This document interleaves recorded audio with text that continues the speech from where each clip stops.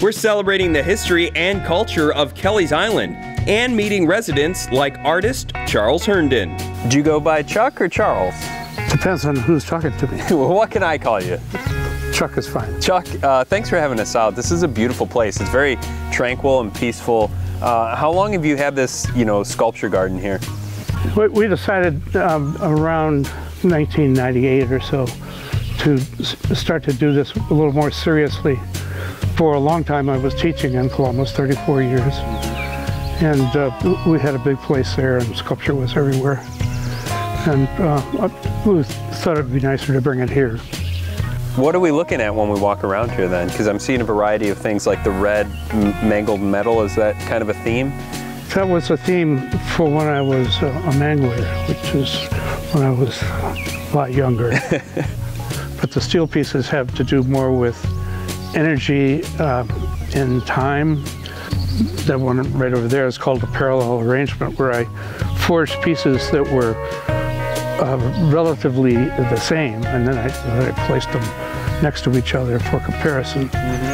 With experience comes new visions and paths for creation. An artist for more than 60 years, Herndon's work represents the evolution of his talents. I went to graduate school in sculpture, and so for a time there I didn't do anything but sculpture. And then I started doing a painting here, a painting there. In fact, one of the paintings in the gallery, I started in 1970 or so. Oh, wow. And finished it maybe 10 years ago. It's called New Beginnings. Is there a reason behind the length of a project? Well, one, I started it and I kind of liked it, but I didn't really like it. And I had it in my sculpture studio in the back, and I began to work on it again. And it developed layer by layer by layer, and it got to the point where I love it. The stones that you use around here, are those from Kelleys Island? They're all from the beach. Although I guess if I were to dig around here, I'd find a few too. Sure. They've been brought here by the glaciers, and they're all carved out of the Canadian Shield and then brought down here. And they're the agents within the ice that cut the grooves. How long does it take to work on something like that? Well, months sometimes.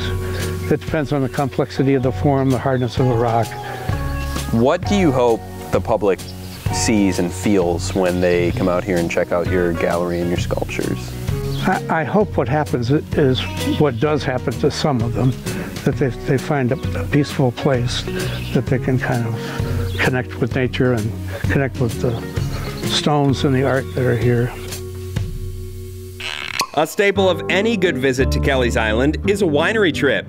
The newest of 2 wineries on the island, Crooked Tree Vineyard, sits on the gorgeous Lakeshore Drive and is a product of the hard work of husband and wife team, Steve and Janet Wermuth. So Janet, we're in the vineyards now at Crooked Tree. This is really cool. Do you do tours out here like this? When we're open in the summertime and during the season, we allow people to come and wander out here if they want to. And then if they have questions, we'll stop and hang out and answer their questions. But it's open, so people will get glasses of wine and just wander through the vineyard. You can just come right out and see the Crooked Tree, which we're actually on our way to right now. But if you want to stop and look at some of this, so this is one of the vines, right? Yeah, this is a Chambourcin grape. So this grape grows up and then it'll canopy down. And then the Cabernet Franc grapes, we cordon along here and they grow up. But this has been pruned one time, but now what I'll start to do is come through and pull these leaves off, because you don't want any leaves on the trunk. You want it all coming down. So we want all the energy to go up there. So we actually come out and we prune them down to where you usually want to have 5 buds on them. So I just kind of eyeball it, I don't actually count. And then you just clip stuff off and throw it to the ground, and then this will be our growing area. And then if you look really close here, you can see this little cluster. The next step is that'll actually turn into a little white flower, and then that's a grape cluster. And then these white nets are bird nets. And so once the sugar level, we call it the bricks, get to about 16, 17, we'll actually pull these nets down and they connect down at the bottom, and then that keeps the birds off of them. It also helps with the raccoons. Also helping to keep the raccoons away is the Wermuth's dog, Happy. One time he was chasing a squirrel through the vineyard, and between the squirrel and Happy, they knocked a couple vines off the cordons, but we were able to fix it. Happy out. He's a leaner. Out. Yeah, I love it. Good boy. He's a leaner and a cuddler too, I assume. Right, and there he goes again. Okay. So each one of these makes it like, okay, to my right, what kind of wine would come from these grapes? So the Cab Franc grapes, which are the ones that cordon across the bottom and then up, those are the ones that are for our Cab Franc, which is our driest red. We also make a really nice rosé out of that. There's another wine that's a sweet red that's called Four Sisters, and that's named after my sisters, because they don't like dry red. So we make the Cabernet Franc wine, and then I make grape juice out of the grapes, so it's actually sweetened with grape juice rather than with simple syrup. So when we bought the property, it was completely wooded, like the scrub trees you see around by the cow pasture and stuff. And so my husband Steve literally cleared the property himself. And as he was clearing it, I spotted this tree, and I'm like, don't cut down that crooked tree.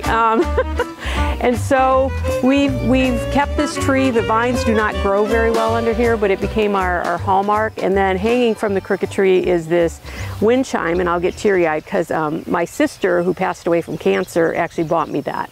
And so Steve hung it there as a surprise to me. We took it from our house in Columbus, and so now when we hear the wind chime, we think about my sister and his dad and my dad and everybody we've lost. Good way to keep that presence here and keep that family, you know, involved as part of the process as you continue to grow here.